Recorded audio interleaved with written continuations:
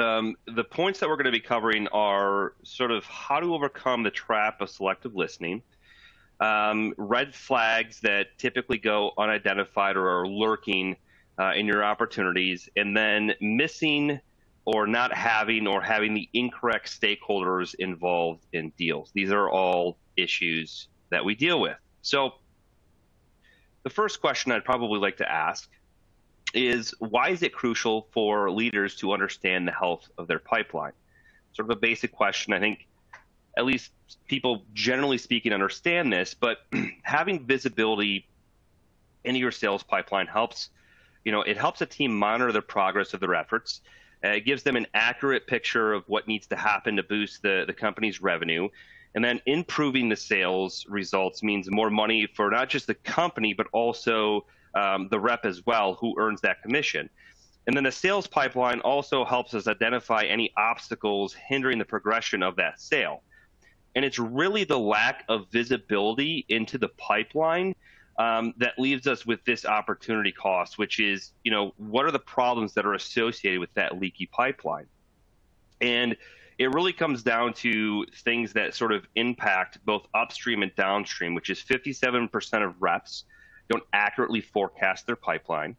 53% of all forecasted deals do not close, and 46% of reps do not hit their quota. And this is across industry. This is taken from CSO Insights, which has pulled a lot of these analytics. So when you think about that massive opportunity cost, how do we make an impact against that? And it's really identifying the areas that are causing that leaky pipeline. The first of which is what I mentioned right at the onset, which is that selective listening piece. So why is selective listening a problem? And maybe more importantly, if you're not familiar with it, what is selective listening? So selective listening is a listening technique that filters input to achieve the listener's goal. And this happens to all of us. It's actually just innate in what we do. And it's good for a lot of things. It helps us do a lot of things. But from a sales perspective, it can become incredibly problematic. We call it happy ears, as you can see up on the slide. So when you're engaging in a conversation as a salesperson using selective listening, what you're really doing is you're solely focused on achieving your own goals instead of creating value and solving for the problem that led the prospect to you in the first place. And you can't really prove like a negative, like there's no ability to prove a negative. So there's not like a lot of great stats around, the impact of selective listening. So what we really need to do is like look at the gaps to understand where the impact really exists. And so what I want to focus on is really 4 key details. There's some other information that we can dive into, but I really want to dig into stats around what reps think they're good at as it relates to listening. So 83% of reps say they listen to the prospect's needs. 82% try to provide value to the prospect. 77% try to be helpful in their initial outreach. And 72% tailor their pitch based on the customer's needs. These are sort of like the 4 areas that actually some of the top areas that reps think they're very good at as it relates to listening. But what does that actually mean? How does that translate from the prospect's point of view? And when we think about that from the prospect's point of view, what they really think, that's when you start to understand where the selective listening has created an issue, has created this dissonance between what the sales reps think is happening and what the prospect, the person you're trying to close, actually happens. So let's dig in a little bit there. So if you remember, 83% of sales reps say they listen to the prospect's needs. In actuality, see if this works here, prospects say that sales reps listen to their needs only 62% of the time, which is about a 21% gap. It is exactly 20% gap, which is not great, but it's not terrible either. It's sort of the next few stats here, where 82% of the time the rep tries to provide value to the prospect, but we see that the prospect says this only happens only 34% of the time. So now we see this massive gap in what is actually being presented to the prospect from their point of view. And 77% of reps try to be helpful on sales calls, right? But the prospects say this only happens right around 44% of the time. And then lastly, the sales reps say that they tailor their pitch to the customer's needs 72% of the time. And the actuality is that the prospects feel this only happens 37% of the time. So when you think about this, this creates sort of a cascading effect right away. One, the prospect doesn't feel like they're being valued, which creates trust issues, which down the road means that deal is probably not going to close because they don't trust you. Even if you are recommending a solution that is going to achieve their outcome, there's this lack of trust there that really starts to penetrate that deal, and it becomes a problem. So how do we fix selective listening? There are some practical methods that we can start to employ. The first of which is a technique called mirroring. And mirroring is simply repeating what the prospect said back to them, usually with an inflection of a question, which gets them to open up a little bit more about what they're talking about. The other piece of that is confirming that you've heard them correctly, which is sort of that same technique, just used a little bit differently, so they know you're engaged in that conversation. The next piece here is asking a relevant follow-up question. Even if that question is not necessarily ideal to the outcome of the sale, it will help people know that you are engaged with them, that you're actively listening in that conversation. Another piece is utilize team selling. You can always rely on a second team member or a manager to be on that call to act as that second set of ears.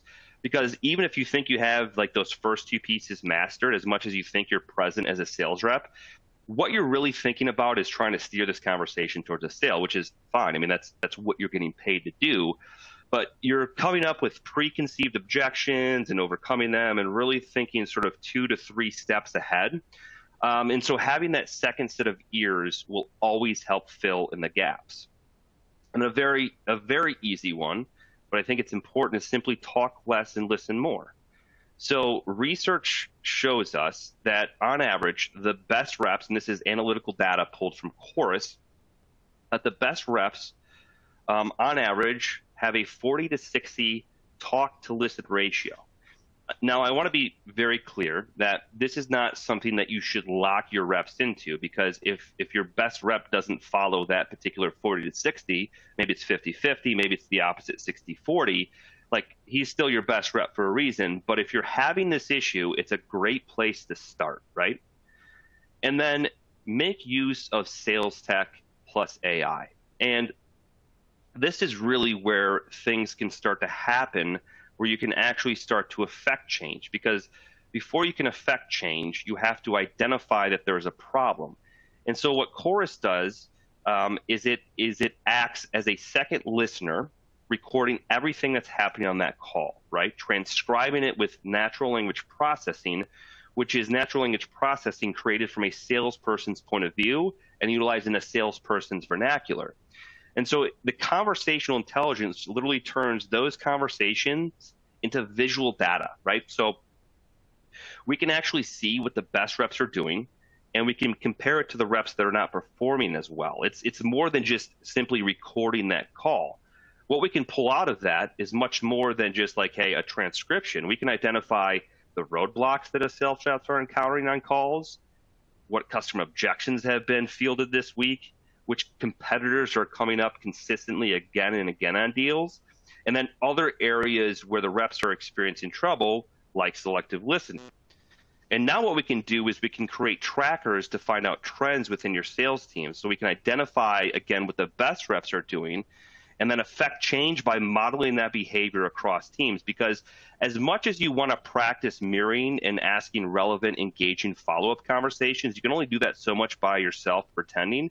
But when you can take a snip of your best rep and model that across your team so they can get a visual representation and actually hear and see the body language of how that's working, it makes it a lot easier for those reps to come up to that same page, okay?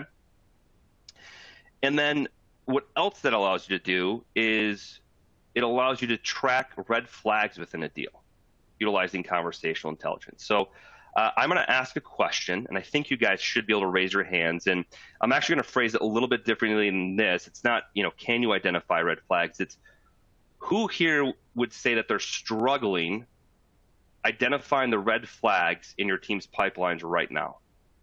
This is a very difficult thing to do. Like, even if you think you have a very good handle on it, depending on the size of your teams, of your organizations, that just it's a mountain that seems impossible to climb. And I'd like to start by just kind of talking through some common red flags, or really why it's so important to identify red flags first, then we'll get into the common red flags. So what happens is these missed red flags can lead to that cascading effect across the sales, really the organization itself, with, again, inaccurate forecasting, missed quota, financial instability, strategic objectives that are missed, or just altogether like it's just not possible anymore.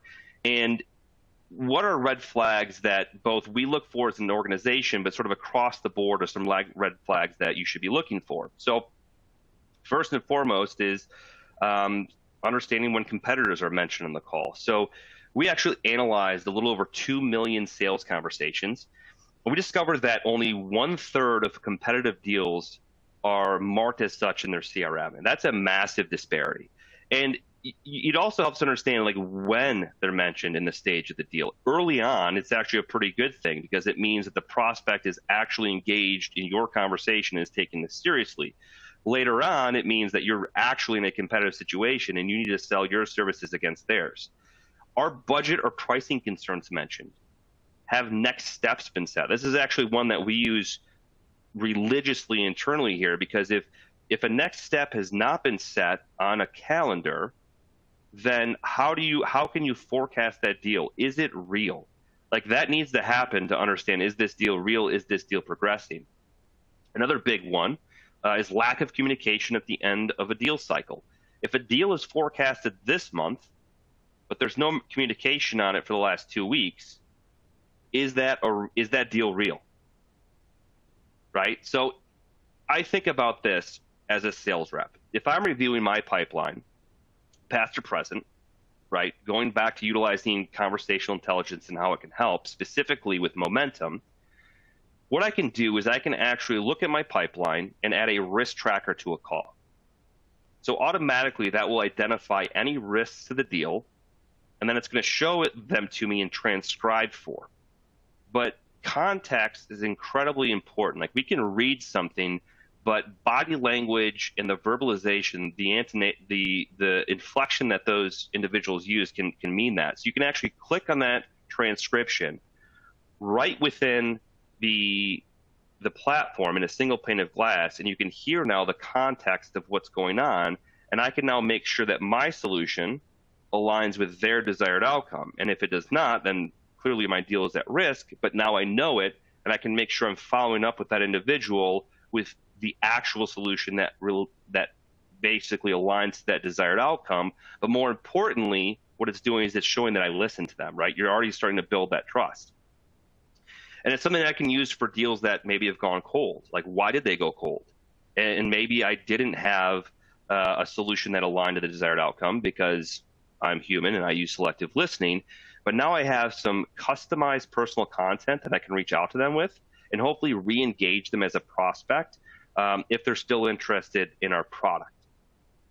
Secondly, if a deal's in closing stage, like from a management level or higher up, but there's been no communication in the last week, is that deal really closing, or is that rep just hoping to get that deal closed?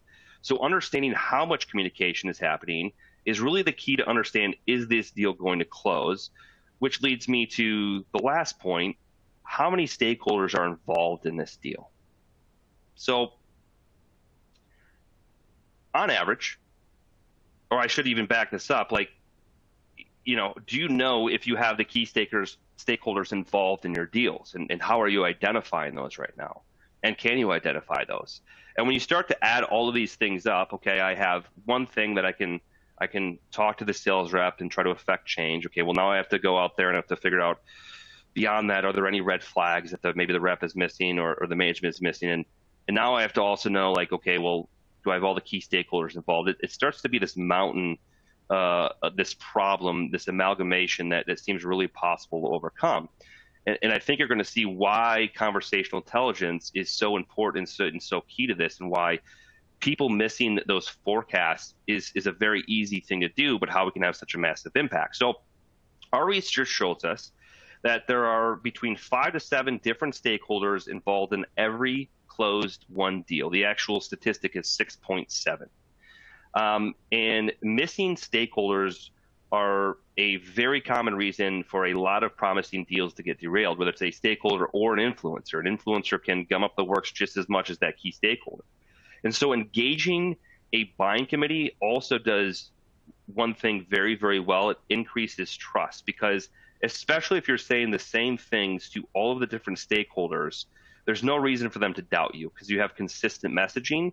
So engaging them early with consistent messaging is incredibly key to getting everyone on board and pushing that deal across the finish line. So how do we confirm but also involve stakeholders? The first piece is just to start early, right? That's the easiest. The second you have that inbound phone call, that outbound prospecting, that meeting, if it's just a singular individual, understanding who they are, their position in the company, and maybe learning even a little bit more of who those key stakeholders are. But then also, once you do that, you multi-thread, which means that is you start to communicate with these stakeholders as early as possible, getting them involved in the conversation, and then make use of data platforms like ZoomInfo and even LinkedIn to understand, A, who these key stakeholders are. Like, is it just the CRO, or do we need to get the VP of sales involved? Is the CFO having any decision making because it's a budgetary need? Like, understanding who those people are and getting them involved quickly is always good. And then utilizing technology solutions that offer the stakeholder visibility in a single dashboard. And that sort of goes back to kind of what we're talking about. How do I make sure I affect change at all of these levels with all of these potentially disparate solutions? But how do I make sure that I'm loading this all into one single pane of glass so I can affect change across the sales organization from the very bottom to the very top? And that's where momentum and conversational intelligence comes in. It's probably one of the most important pieces to affect change in a sales organization. Which brings us to basically the summary, right? So making sure your team's pipeline is healthy is a big task. It's asking prospects, customers, engaging questions, acting in active listening as opposed to selective listening. It's identifying red flags. It's what are the most common red flags that I see? Context is important, reviewing phone calls, including key stakeholders. Like I mentioned, when you add it all up, it sounds like this massive, massive mountain that's impossible to climb. But when you add in a conversational intelligence piece, which is really imperative, you can identify in one pane of glass the best practices for your sales reps to replicate, deal risks that are involved in the deals that they have, both from a singular account level or rep level, your management level, and even your CRO level. You can identify the amount of communication that's happening, and you can do all this based on opportunity stage, size, team, again, communication, actual length of where you want that placed, and then also understand the stakeholders and the amount of people that are involved in conversations. And so now you can reduce that massive opportunity cost of that bad pipeline attribution and missed quotas, because we're starting to affect change and we're identifying these things utilizing conversational intelligence that is actionable, right? That is actually actionable as opposed to just transcription. First question, how do we minimize speaking to the wrong person? And the kind of a follow-up, how can I minimize calling leads with inaccurate data? You really kind of need to go back and use data platforms, right? I mean, I'm going to be biased and say that ZoomInfo is the best, and G2 Crowd will agree with that. So the first thing you have to understand is obviously your addressable market and the people you're trying to reach out to. But you can also use LinkedIn for that, is understanding titles that you want to reach out to. But now if it's bad data, then I would recommend having a conversation with one of our account executives around either ZoomInfo or Chorus and how those things can relate and help you guys out. What CRMs does Chorus integrate with? That is a good question. So right now, Chorus integrates from a CRM perspective, and this means that you can find all of the information, all the transcription, all of that, the video in currently Salesforce and HubSpot. Dynamics, I believe, is on our roadmap for Q4. Excellent. Next question. What are some best practices to affect change using Chorus and Momentum for my sales team?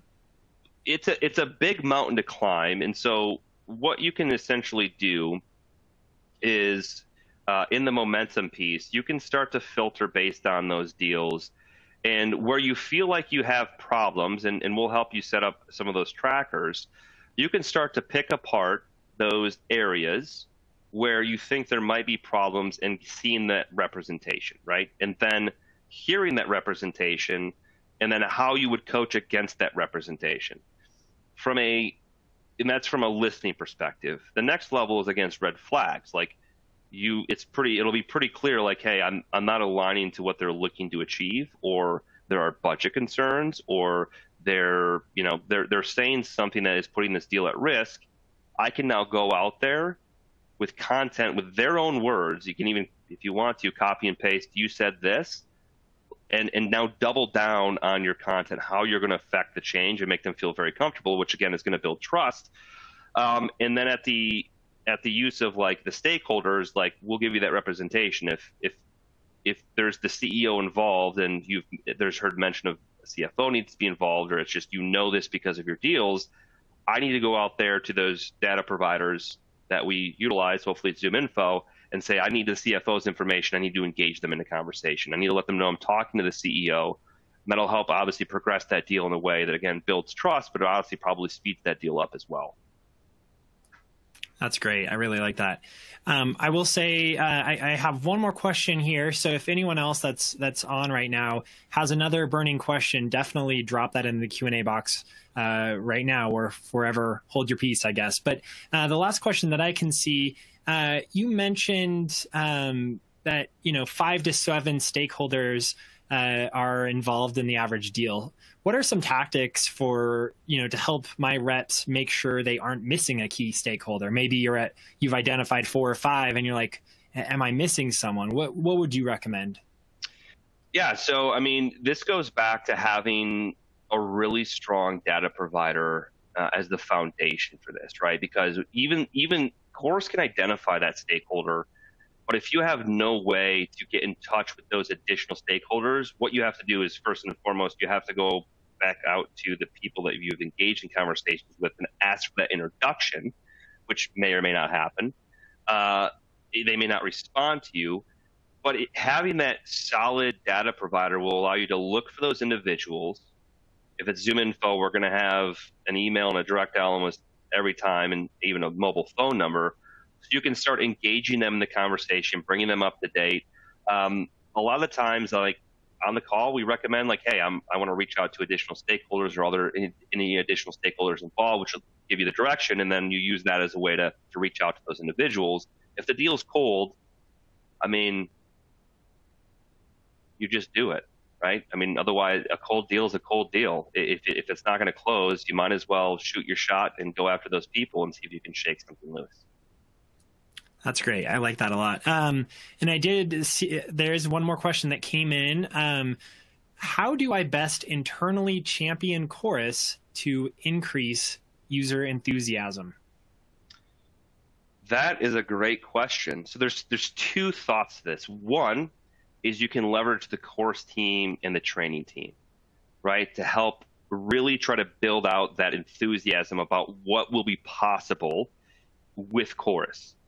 Another way is to find a person that loves Chorus internally and find out what they're doing to affect real change in their job.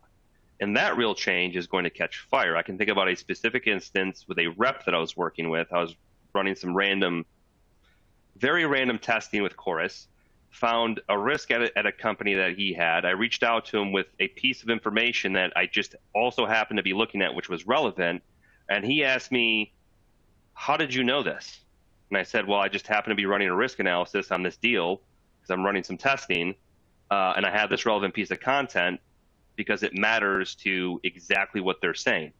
And so when you think about that, like that's kind of stuff that will catch fire. Oh, I can do this very quickly. Like it's not hard. I can do this easily. I now have relevant content to reach out to. I don't have to be so, I don't have to take all of these notes because of the transcription. It's that excitement with the teams that'll get other people excited as well. So I would actually take both of those methodologies, account management and training team, to train everyone up, that internal driver who's excited about all these things, and an actual real world representation of how it affects their job at their company. That's awesome. Kind of looking through here, I think we've touched on all the questions that I've seen come through. At this point, Nate, I just want to give you an opportunity. Do you want to leave like one final takeaway or one final charge with everyone here? Yeah, so chorus, especially momentum, is one of those things that honestly, when I was a sales rep, I wish I had. I just think about this all the time, especially for like going back on those cold deals, because I guarantee you there's probably 80% of them where I was not providing the solution for the outcome that they were hoping to achieve. And at that point, it's sort of a race down to the dollar bottom. And if you have the cheapest price, okay.